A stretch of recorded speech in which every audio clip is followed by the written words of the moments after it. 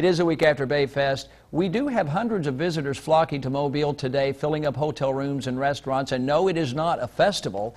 It's several sporting events. More than 750 tennis players from 9 states are expected today and tomorrow at the Copeland-Cox Mobile Tennis Center off Ziegler Blvd. They're here to compete in the 2013 USTA Southern Mixed Doubles Championships.